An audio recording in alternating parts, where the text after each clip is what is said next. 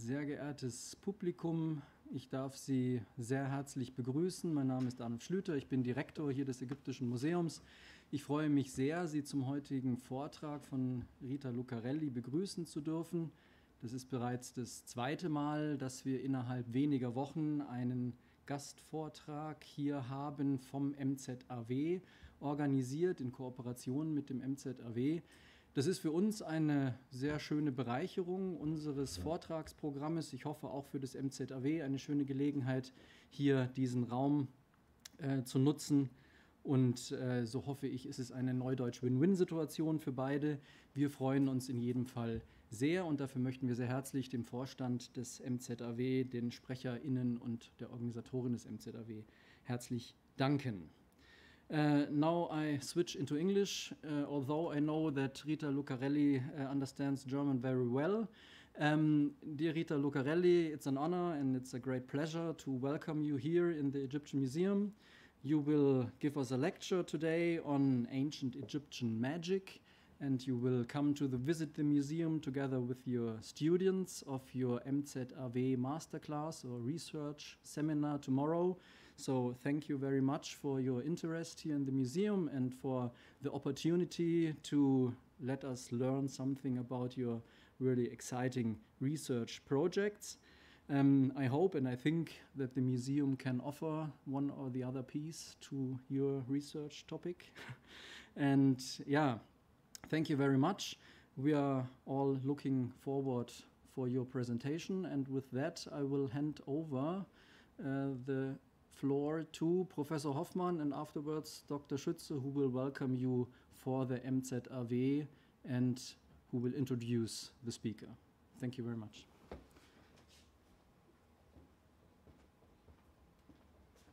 Ja, vielen Dank, meine Damen und Herren.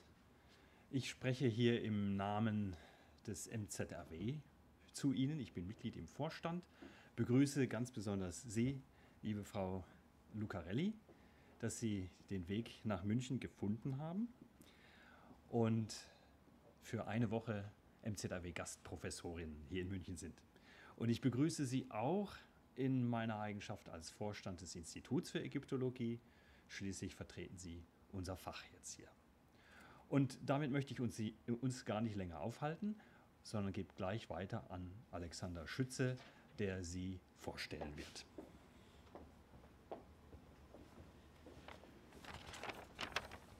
Guten Abend, Frau Lucarelli und ich, wir kennen uns schon einige Jahre. Tatsächlich haben wir uns einmal 3 Wochen lang ein Büro geteilt an der Uni Bonn, bevor sie dann nach Berkeley gegangen ist. Und deswegen ist es mir eine große Freude, Sie jetzt auch kurz Ihren wissenschaftlichen Werdegang vorstellen zu können.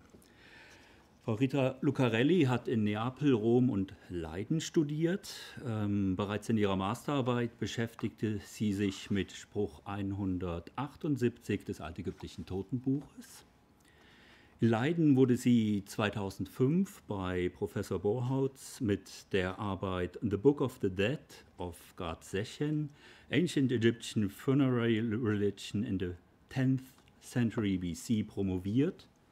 Danach war sie Dozentin für Ägyptologie an der Universität von Verona, wissenschaftliche Mitarbeiterin am Bonner Totenbuchprojekt sowie am Ägyptologischen Seminar der Universität Bonn. Seit 2013 war sie zunächst Assistant Professor am Department of Near Eastern Studies, University of California, Berkeley und Faculty Curator of Egyptology am dortigen Phoebe Hearst Museum of Anthropology. Seit 2018 ist sie eben da Associate Professor of Egyptology. Sie war Gastwissenschaftlerin und Gastprofessorin an einer Vielzahl von wissenschaftlichen Institutionen wie der Italian Academy for Advanced Studies in America an der Columbia University, am Institute for the Study of the Ancient World der New York University sowie an den Universitäten Bonn, Bari und Catania. Sie ist eine ausgewiesene Spezialistin zum altägyptischen Totenbuch, zu altägyptischen Dämonen, zu ägyptischer Magie, aber auch zu Digital Humanities sowie zu Ägyptenrezeption mit einem besonderen durchaus exotischen Schwerpunkt auf Afrofuturism und hat zu diesen Themen unzählige Beiträge publiziert. Sie ist Co-Herausgeberin mehrerer Handbücher wie dem Handbuch Ancient Egyptian Religion, Agencies and Practices oder dem Handbook of the Ancient Egyptian Book of the Dead. Gegenwärtig arbeitet sie an der Fertigstellung einer Monographie mit dem Titel Agents of Punishment and Protection, Ancient Egyptian Demonology in the First Millennium BCE. Darüber hinaus ist sie Leiterin des Projektes The Book of the Dead in 3D, das auf eine 3D-Dokumentation und Annotation altägyptischer Särge zielt und das unter anderem von der Mellon Foundation gefördert wurde. Digital Humanities sind auch unser gemeinsamer Interessensschwerpunkt und der hat im Jahr 2018 dazu geführt, dass wir zu diesem Thema eben auch 2 Workshops in München und Berkeley im Rahmen des UCB LMU Research in the Humanities Programm durchführen konnten. Und ich persönlich hoffe, dass wir diese Zusammenarbeit auch in Zukunft fortführen können, unterbrochen zugegebenermaßen durch die Pandemie, aber jetzt dann hoffentlich auch in neuer Konstellation, beispielsweise mit dem Staatlichen Museum Ägyptischer Kunst hier in München zusammen. Wir freuen uns alle auf deinen Vortrag und ich übergebe dir das Wort.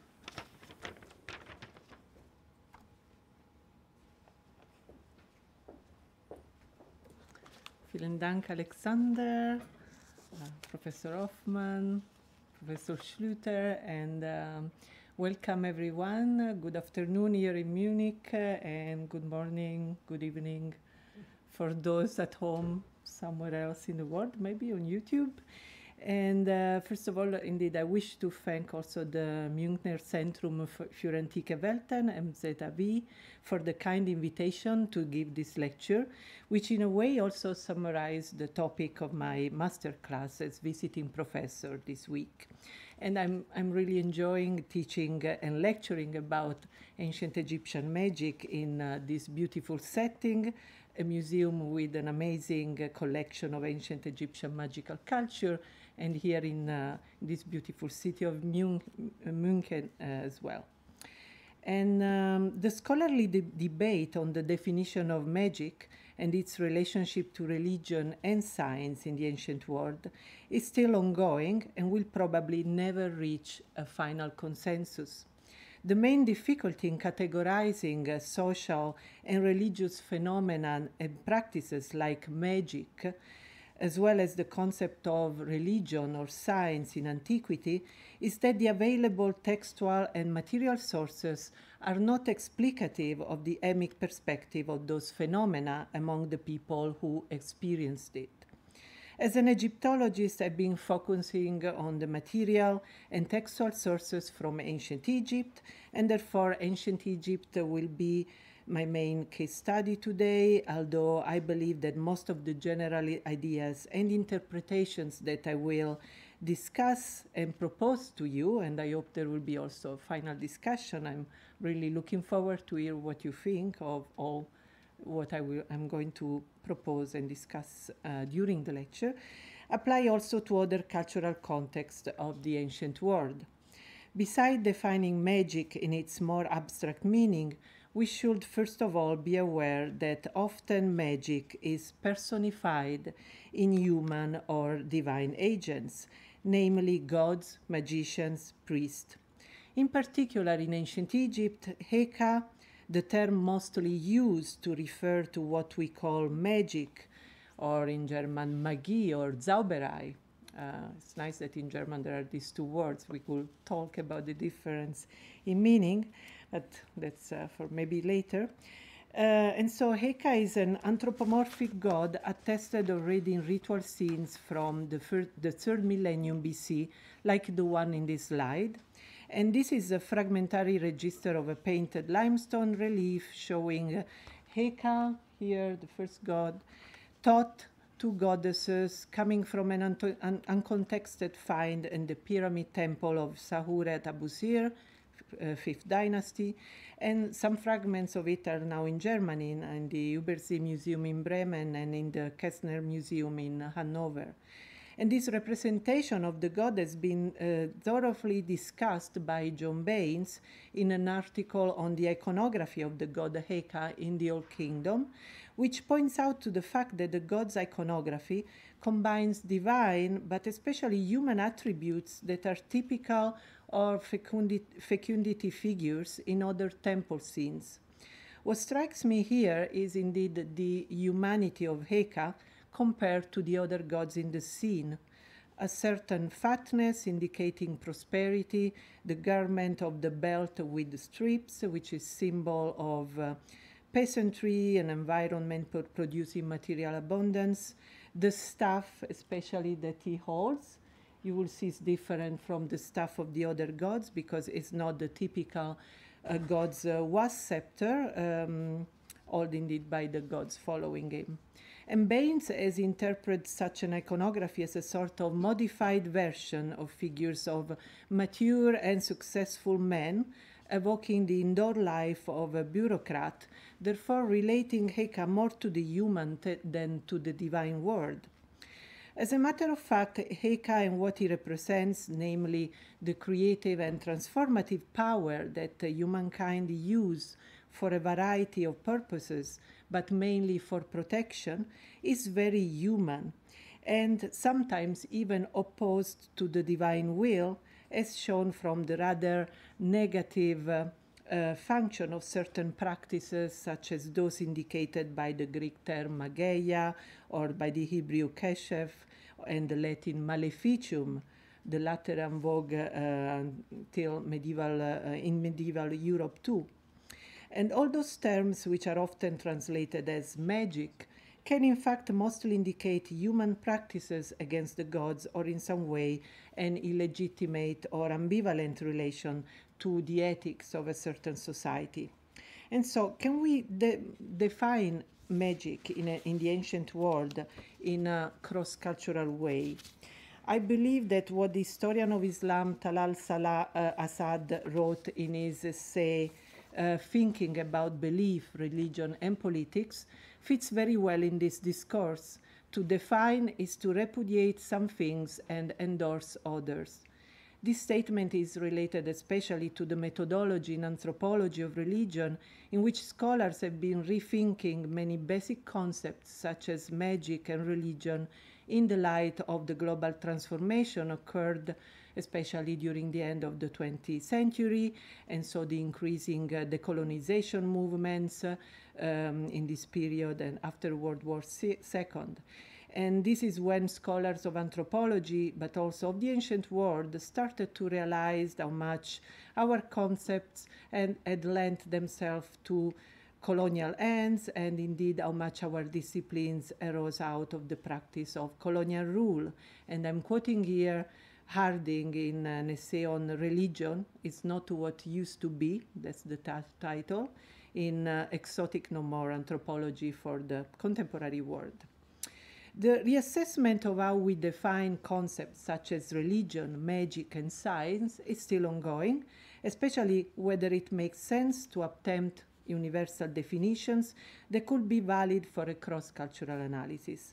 When analyzing the variety of sources on magic or ritual power in the ancient world, and so written, iconographic, and archaeological, it becomes clear that each of those sources cannot be studied individually, since it is the peculiar combination of text, actions, and tools used within a specific ritual performance that makes magic functioning for each culture in a very unique way.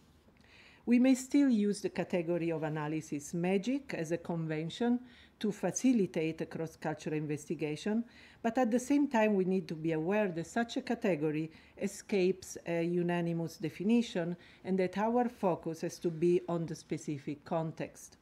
Contextualizing magic, the title of my lecture, within each peculiar cultural milieu, contextualizing each text and object by looking at what we could call their biography, especially for object, is therefore the starting point, I think, for attempting the understanding of the emic point of view that we all want to reach eventually. We may compare the attempt to define and understand the magic to the variety of studies on the concept of God in religion. God beliefs has been for too long considered the essence of religion according to a more Judeo-Christian Islamic prototype. According to such a prototype, a society is religious when it has beliefs in one or more beings that can be seen as God. And in 1994, William Padden wrote in his book, Religious Words, and I quote, "Gods are a central, unavoidable subject matter for the study of religious life." And in fact, historians of religion have published a large number of studies about the gods of different people and cultures, often forgetting to discuss what is God and if there is even only God in other religions. God should not be used as a basic unit of analysis, neither as if it was a scientific explanatory concept. The God beliefs, cultural model or worldview according to which we can claim that certain people believe certain gods are in the end abstractions, assumptions made by scholars in order to more easily describe a particular religion. But the concept of God varies in individual minds, varies enormously in different cultural contexts, so that to attempt defining such a concept unanimously could be risky, and I think the same goes for magic.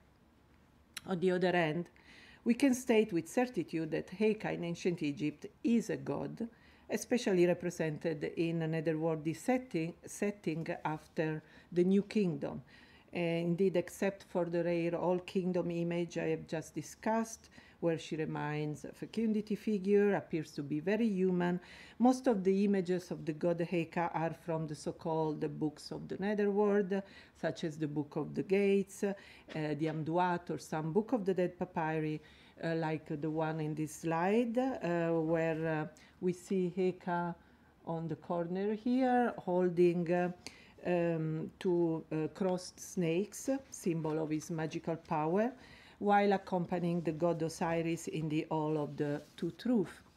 And Heka also appears in the solar bark together with Sia, perception, to aid the solar god in his journey. And here it is clearly connected to the process of creation and transformation.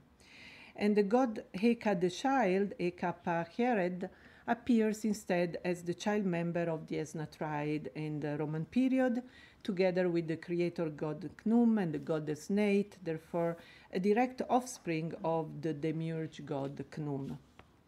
However, it is interesting that as a god, Heka does not play a main role in the ancient Egyptian spells of daily magic, where the term is used mostly in order to indicate the non-personified, all-inclusive effectiveness of magic in the official religion, in the temple cult, but also in personal piety. And so to be great of magic, where at Hekao, one of the most popular divine epithets and name of the Urios, it means to be able especially to prevent, to contrast, or to punish, namely to act according to a magical ritual and a specific aim to fulfill. Where at Hekao is anyway also a cobra-headed goddess appearing in ritual scene like this one in Karnak, where she stands behind Ramses III. And there have been a few attempts on behalf of historians of ancient religions to replace the term magic with composite expressions such as ritual power, ritual expertise, definitions which, because of their general cross-cultural character and their accent on the ritual aspect of magic, may fit also certain aspect of the ancient Egyptian magic. Another classical definitions of Heka, beside being a god, in the history of studies of ancient Egyptian magic and with reference to its place within the cosmos is that of an impersonal, morally neutral mystical force, is this Borchhaus in the 80s, provided by the gods to humankind, as it is written in the instructions of King Merikara of the 10th dynasty. It was in order to be weapons to ward off the blow of events that he made magic for them, so for humankind. And there are many more. There have been a lot of other definitions given of magic in ancient Egypt that I didn't include today, but can be found. There is a really wide bibliography.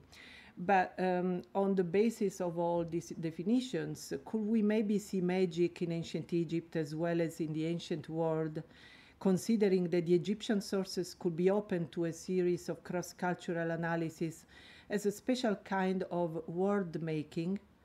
I am borrowing this term from the modern American philosopher Nelson Goodman's inspiring essay Ways of Word-Making from 1978, which has inspired and is still inspiring generations of historians of the ancient world and historians of science. Word-making refers to the creation of a word realized through words and images. Word-making is constrained by coherence, consistency, the fit with intuitive judgment and intelligible purpose, what Goodman calls the rightness of a version. Right versions make words and are produced by many different kinds of people. When studying ancient magic, its text, representations, and context, it is in fact clear how each people built up a right version of a world where magic became a coherent and consistent reality within that world. The same concept has been adopted by my colleague Francesca Rochberg for the study of Babylonian signs and Akkadian cuneiform astronomical text, showing how it is through the understanding that what ancient text, images, and objects provide to us are descriptions of their words, namely their right versions of them, that we can better grasp an emic perspective on those texts and objects too. Let's take, for example, in consideration this copper alloy wand and try to understand what it meant by looking for the kind of word making it belongs to. Now in the Fitzwilliam Museum in Cambridge, this artifact is part of a group of mysterious objects found amidst debris at the bottom of a late Middle Kingdom shaft burial called by Kibel, its discoverer, Magician's Tomb, since the group included other female figurines, tools, and papyri related to magical rituals. It was found entangled with air as well, showing an effective usage in real life. And the most popular artifact found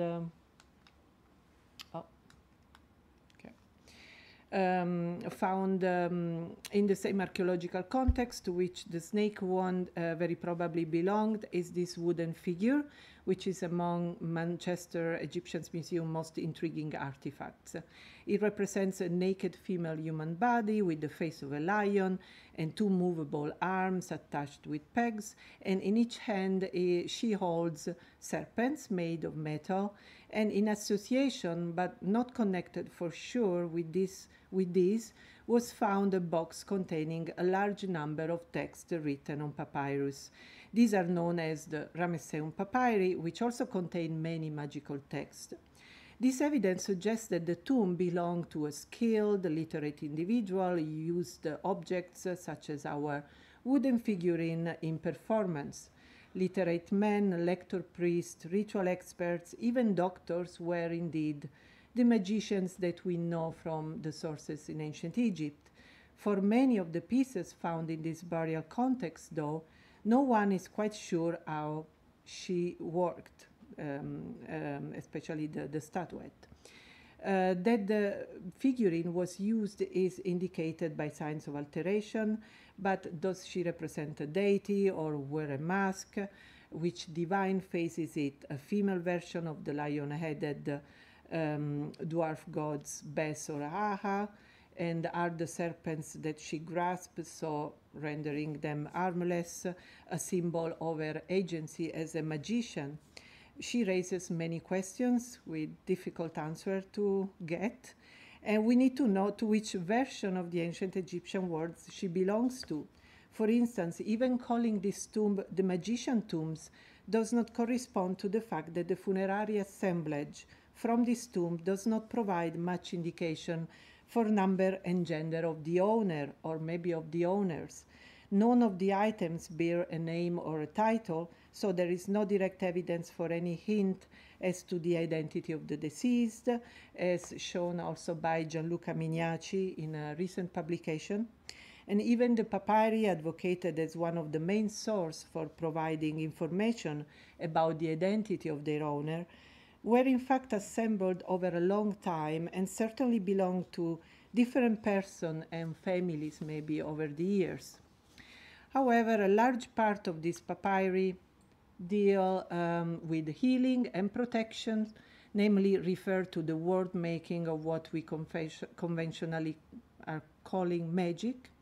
It is interesting to note that, according to the description of Kibel, it seems that all the papyri were deposited inside a fairly full wooden box, the magician's box was called, which we don't have today, together with reed pens.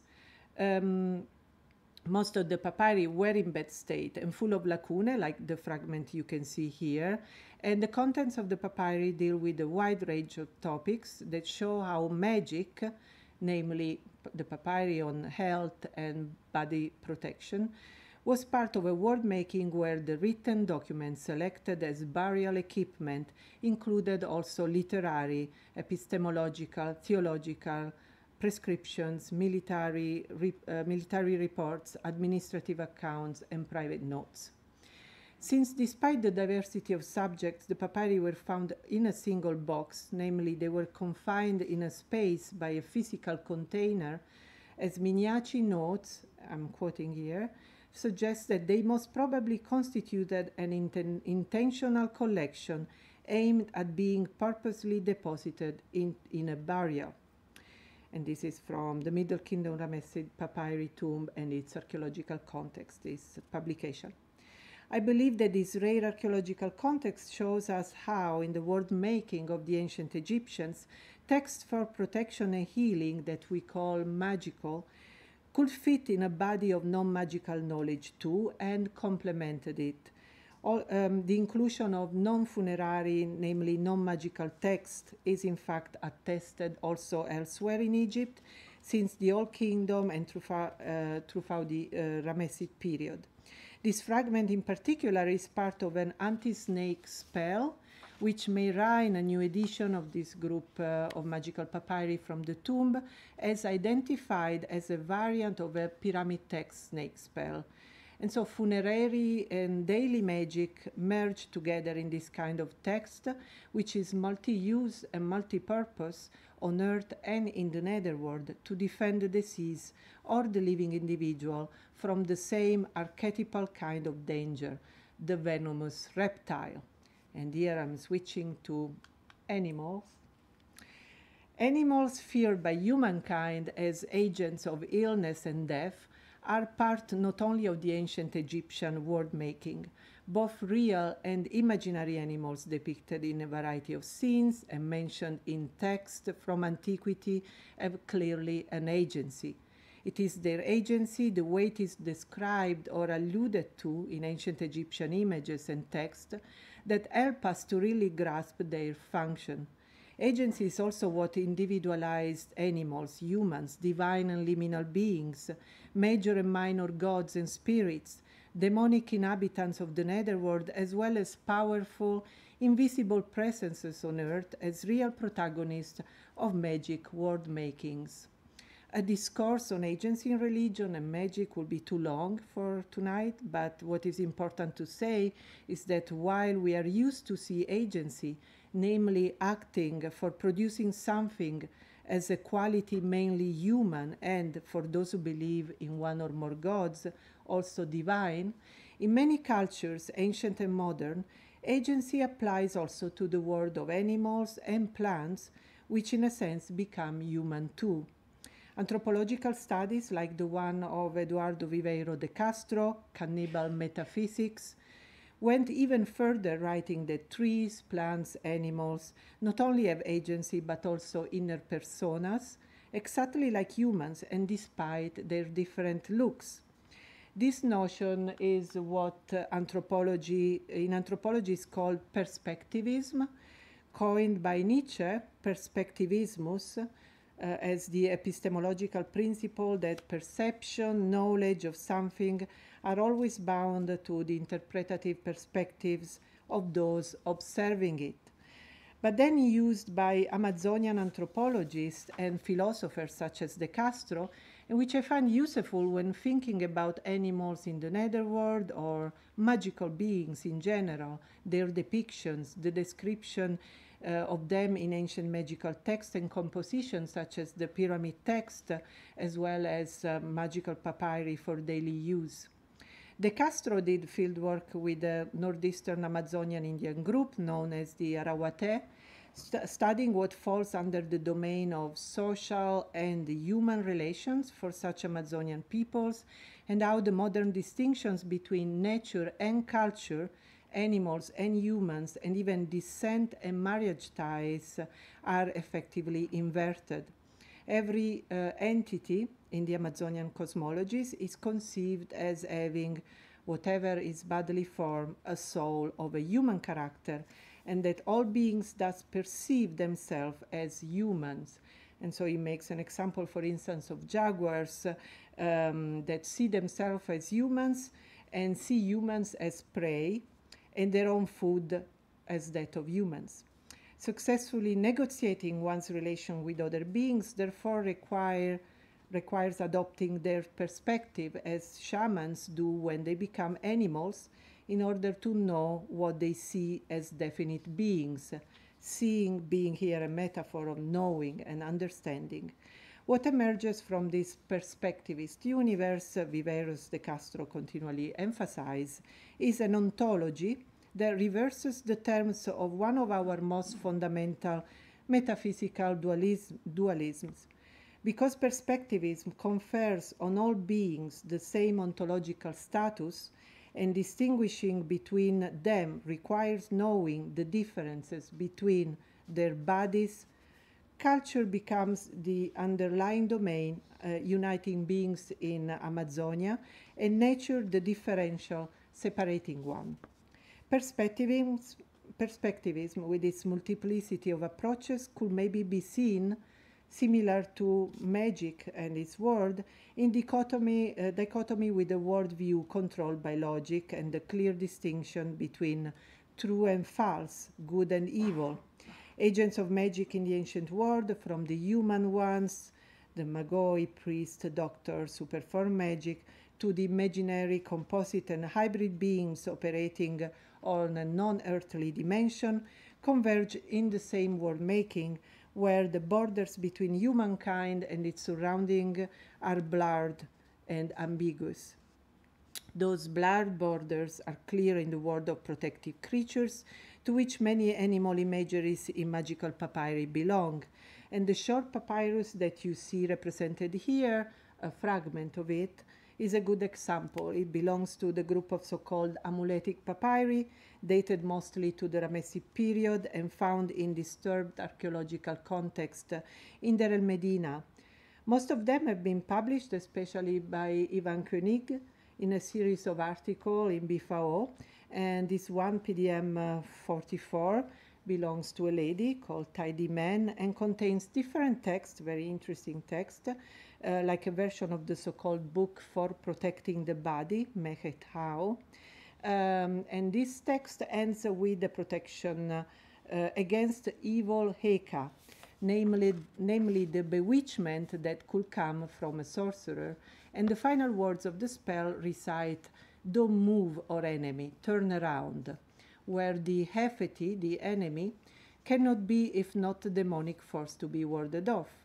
In the crowded sketch of the papyrus, we can recognize different divine and protective figures representing the constellations of the north and of the south, involving animal figures, the female hippo for Taweret, Orion Osiris with the crocodile, surrounded by the protective figure of the Ouroboros, the snake biting its tail. It is therefore the powerful image of protection, of magic, we could say, against the demonic enemy, and not the enemy itself, which is here represented. Animal figures are here empowered as if human.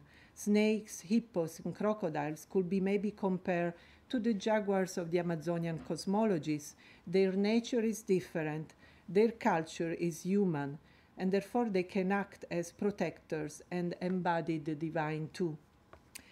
Multinaturalism effectively prevails here, where cosmology functions as a metaphysics and goes well beyond our certainties about nature and culture, and right to the core of contemporary philosophical debate on this matter, which will be too long to discuss today. What I think it is important here is that the forms of thought of indigenous peoples accord a central role to relations, virtualities, and becomings between the human and the animal world, in the way the French philosopher Gilles Deleuze claimed already in what he called the other structure, and that can be found in a variety of ancient and modern cultures, from the ancient Egyptian one to the pre-Christian, pre-modern Inuit cultures in Alaska, whose example you can see here represented with the decorative motifs of these two combs. The pictograms on these combs represent what have been called by Desjardins, who published an article on them, interspecies archers, namely non-human figures engaging in human activities, hunting with an arch in this case. Could we possibly compare those figures with the many magical depictions of hybrid figures in other world makings, such as ancient Egyptian tombs and temples, which do the same?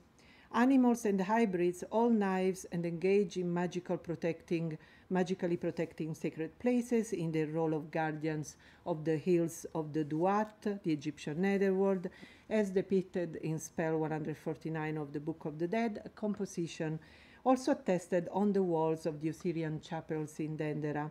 Again, the borders here between funerary and daily magic are blurred, and these are multi-use texts. I believe that such a comparison is possible if we adopt a multinaturalistic and perspectivistic approach, similar to those used for Amerindian and other native cultures, based on the cultural similitude between human and non-human magical animals.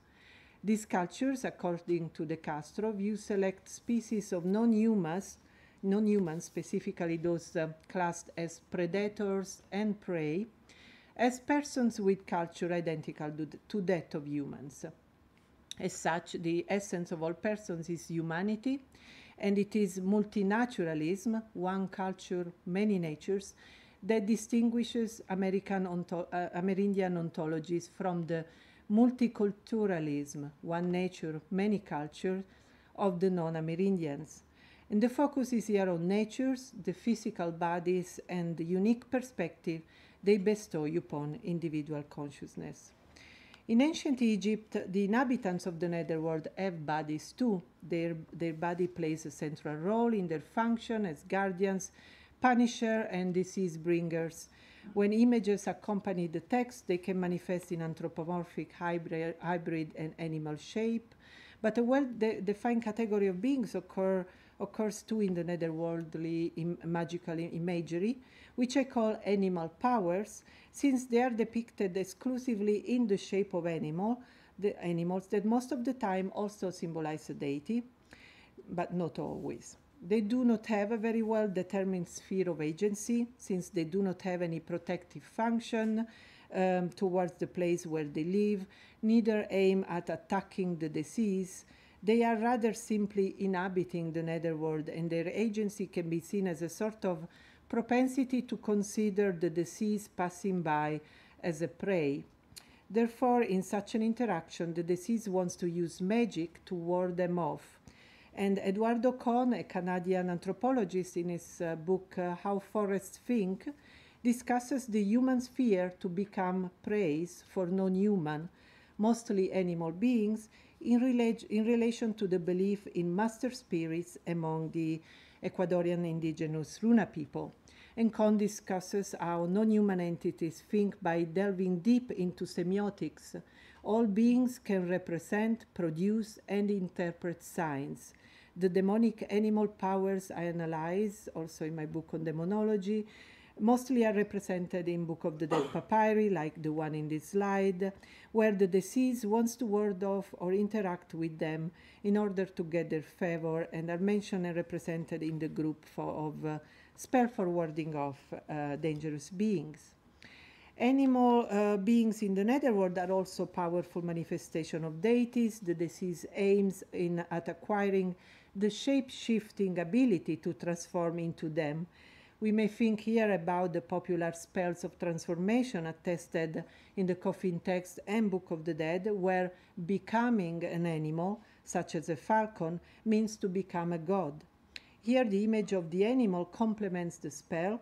Spell and speech act are all one, as demonstrated by Servajan in a study on the transformation spells of the Book of the Dead, but also by other scholars of ancient magic, such as Frankfurter. This theory goes back to the 1962 book How to Do Things with Words of Austin, who discussed the existence of a category of performative utterance or speech acts that, under the right conditions, would effectively change a situation in the world, like baptizing a child, for instance, or the minister pronouncement of husband and wife for an unmarried couple. In cases like those, the words change the status of the person or object in regards to society. The conditions, Austin pointed out, are crucial. The officiating figure must have the authority to make the statement. The object of the declaration must be in appropriately receptive and situational condition for the change, and the declaration itself must be uttered according to tradition or to a canon. And all these conditions can be found in the ancient Egyptian spells to transform into animals. The officiating figure being the magician or transfigured deceased, the object of the declaration being the animal focused on, a falcon, a crocodile, a sparrow, among others, a divine manifestation ready to empower the deceased body with shape-shifting skills. And finally, the declaration is the incantation that goes back to the pyramid text and the canonical corpus of funerary magic that finds its peak in the New Kingdom Book of the Dead and in the Ramessid spells of daily magic, like those attested in the Ramesseum papyri that we mentioned.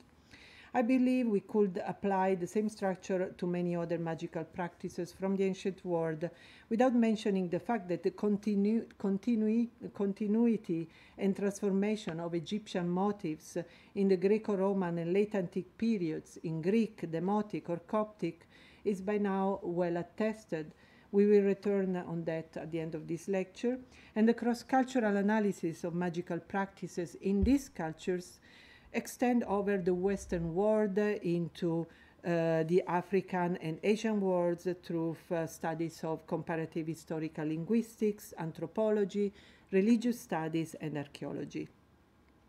In the ancient Egyptian funerary compositions, speech act in magical text where animal and demonic hybrids as agents of danger and punishment are mentioned, is always accompanied by iconographies that depict the agents' bodies placed in a specific landscape or space that speaks out of the kind of agency they have.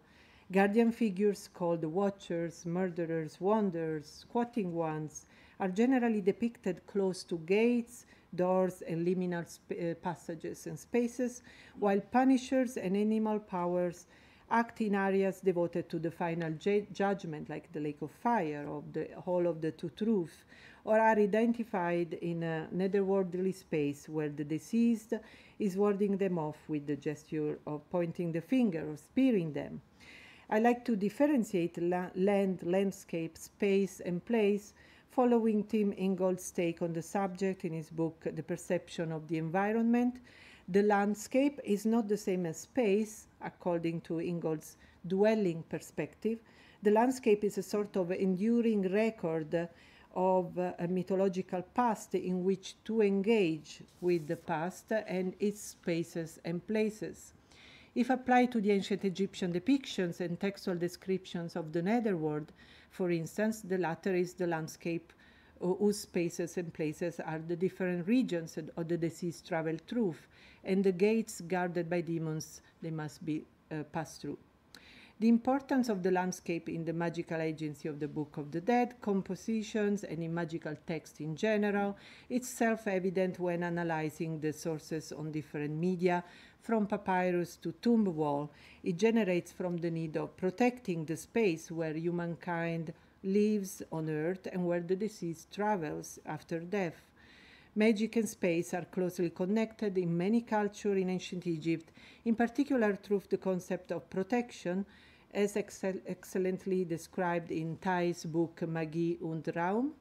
And Assmann also talked in an essay Invisible Religion on situative Verankerung, situational anchorage provided by images used for protecting a space. The landscape on Earth, in particular the desert, is connected to demonic animals, also in other ancient religions, where it generates a topography of catastrophe, as mentioned in David Frankfurter's Evil Incarnate. And even when there are no images depicting the landscape and spaces where the demonic figures function and where the encounter with the deceased occurs, generally the text mentions the place where each specific being lives or comes from. See, for instance, the demonic crocodiles of spell 31 and 32 of the Book of the Dead, which are distinguished between each other according to the cardinal point where they come from. Their vignette represents the deceased while spearing the 4 crocodiles, which are often repeated twice in the same section, as in this papyrus, as if intensifying the magic against the noxious reptile through our repetition. These spells occurs also on coffins, showing how central were considered by the ancient Egyptians in order to protect the deceased into the space of the netherworld. And in the core of the text that you can read on screen, you can see how each crocodile is identified by coming from one of the cardinal points and living on something. So back, crocodile of the west, living on the untiring stars, crocodile of the east, living on the mud of their weeds, of the north, living on disarm, and so on.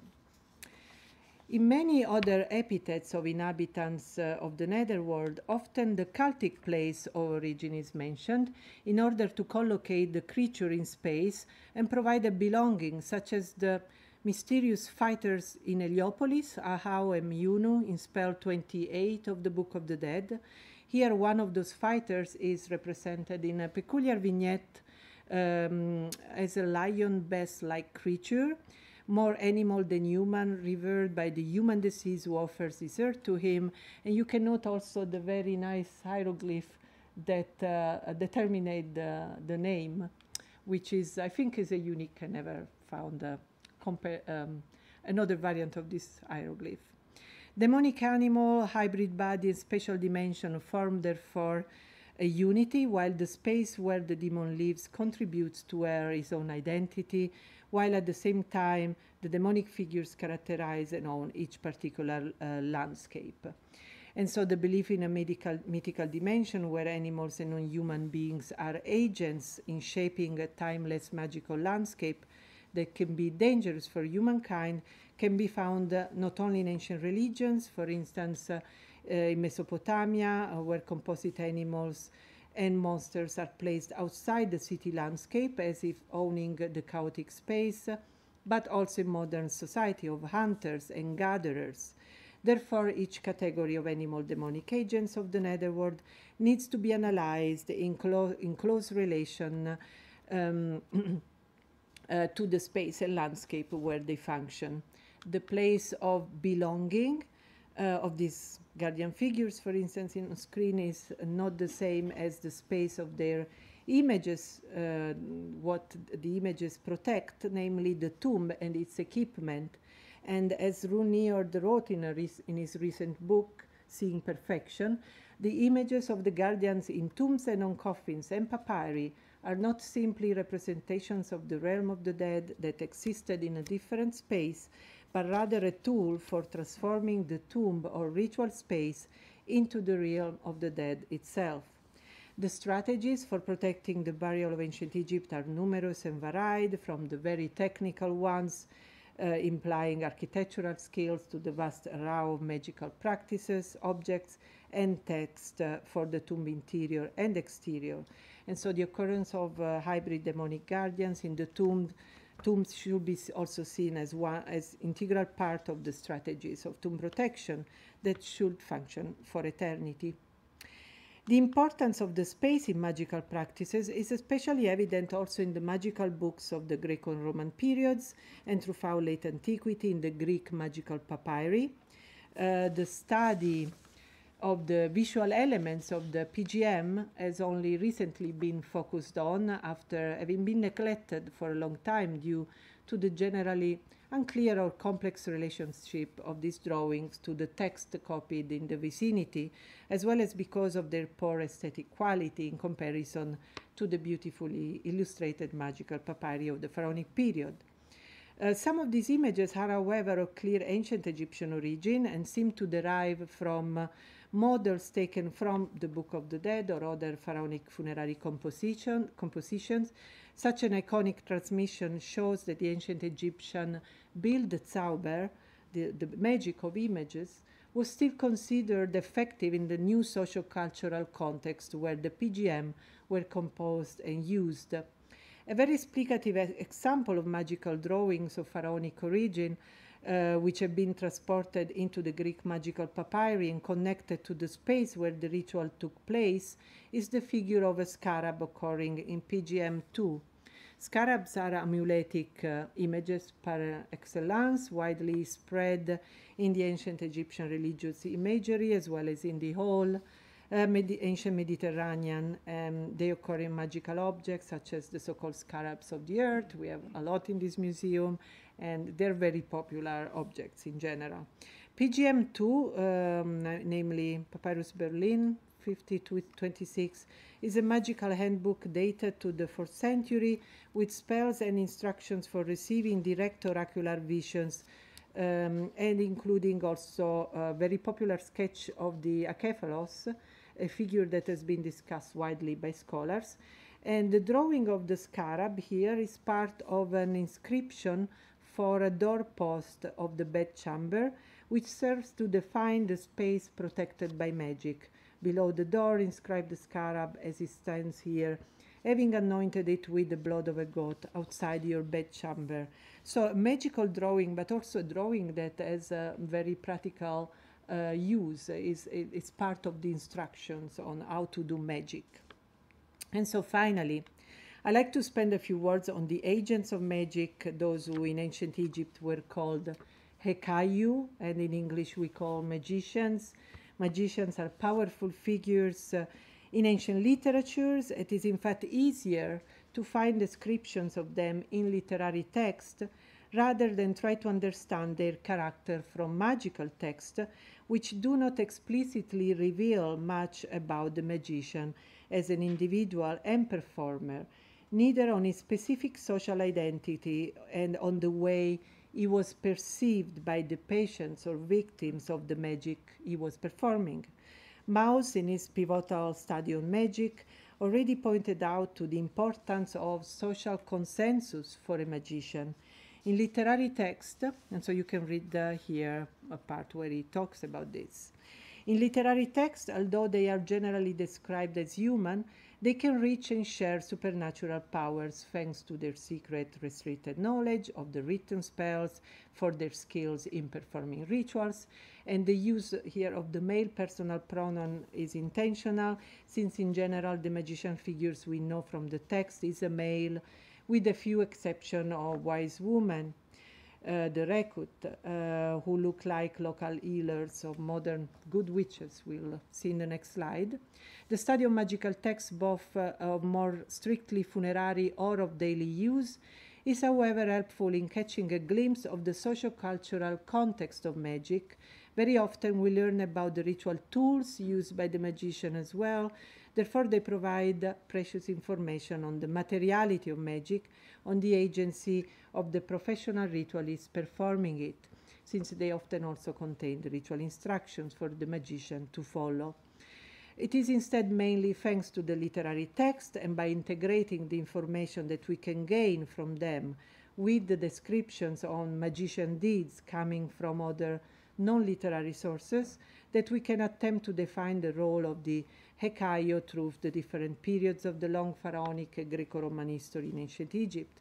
The dominance and popularity of the genre of stories recounting the exploits of magician is well known and studied especially in demotic literature with the famous narrative of Saturn First and Second. Generally, magicians in ancient Egypt tales are learned men, and in ancient Egypt the most commonly encountered figure of magician literary sources is the priest in the temple. As clear from most common priestly titles, these temple magicians could also act as compilers, performers of the magical spells and rites. And so the Herieb, literally the carrier of the scroll, represents the lector priest reciting incantation. We have the Herieb Eritep, abbreviated Heritep, the chief lector priest. And this term actually is transcribed as Artibis in a Neo-Assyrian document listing the court personnel, probably under Esarhaddon, and indicated Egyptian foreigner diviners, mostly more in particular dream interpreters, together with other kind of conjurers, the Asipu, doctor, scribal specialist. And we have, of course, another important figure as a magician is that of the Sunu, the doctor or physician, who, however, in many occurrences also bears priestly title associated to magic, can be called Sao, protector, maybe medicine man. We know of the king, the deity in ritual scenes in the temple, also doing magic. The figure of the foreigner is, especially in literary texts, presented as a powerful magician, and even the woman, the foreign women, are sort of powerful witches, while the Rehet, the one who knows, is a wise woman.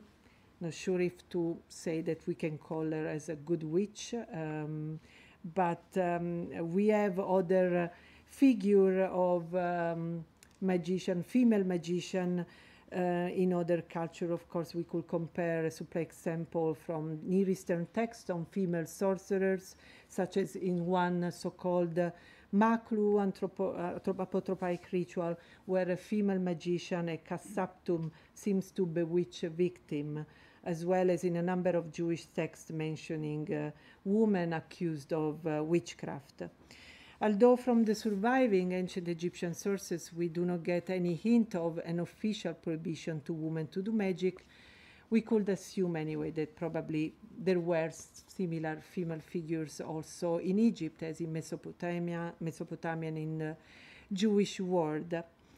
It is also interesting that herdsmen could act as a magician, as shown in scenes carved on the walls of the mastabas of the Old Kingdom. And Robert Rittner has been analyzing this text in his Mechanics of ancient Egyptian magical practices. There is a so-called water spell added to those that goes together with those scenes, the Esumu, to make the crocodiles blind and so not harmful. And so here herdsmen differ from the learned magicians, since they possess a sort of inner wisdom, a local specific knowledge of certain apotropaic spells against crocodile. But Robert Rittner also noted that in most of these mastabas scenes depicting the herdsman while physically performing magic through the apotropaic gesture of pointing out the finger, there is also a standing or sitting figure with a priestly attitude, which is probably the one reciting the spell, so suggesting that the written knowledge and recitation of the spell belong to a scribal specialist, while the herdsman only possessed the practical and performative skills for doing magic.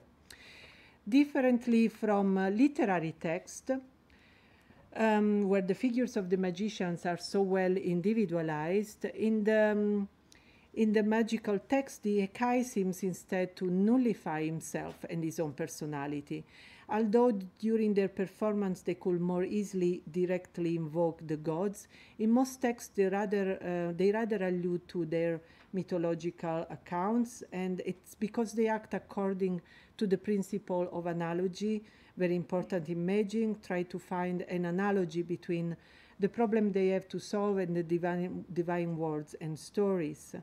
And so by evoking the myths, the magician individuality and personality do not matter almost anymore, and he becomes the deity invoked, practically nullifying himself, like we read in a magical spell from Papyrus Harris 501, where it is said, indeed, it is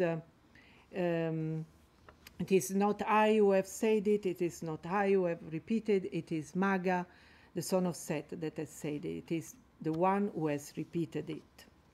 In conclusion, can we define an ontology of agents of magic? When having to choose the terminology to define ontologies, I think it is important to focus on the question of translation versus understanding of a concept when we face two languages with different conceptual systems. As discussed by George Lakoff, with speakers in his book Woman, Fire, and Dangerous Things, speakers of different languages and belonging to different cultures still share same basic experiences, as for instance beliefs in demons, and conceptualize the same domains of experiences to roughly the same degree.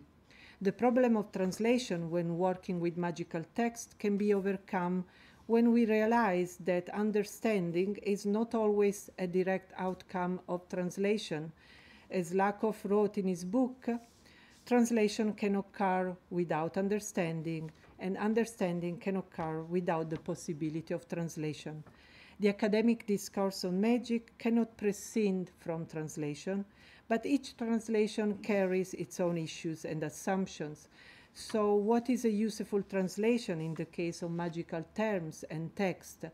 Certainly one where the ambiguity of the language of magic is not forced into becoming understandable, one that allows and understand beyond translation. Heka, Mageia, magical thinking in general remain untranslatable, but their function may still be grasped by contextualizing those phenomena into their own cultural setting. Importantly, as noted also by Frankfurter in the edited volume Guide to the Study of Ancient Magic, and I quote, "We must be extraordinarily careful not to get hung up on the language of ritual text, whether in the original languages or how it sounds in translation, where we think there is awe, humility, and a sense of ethics, or conversely, amoral and mechanistic assumptions about selfish manipulation and command. There may simply be scribal idioms, local conventions, and a fundamental overarching concern with efficacy on the part of the scribe." And I end quote here. And so I believe that efficacy, ak in ancient Egyptian, is the key here. When looking at magical cultures of the ancient world and to their ontologies and the right versions of realities, the first question we should try to answer is, how did they imagine that this ritual or spell was going to be effective for them?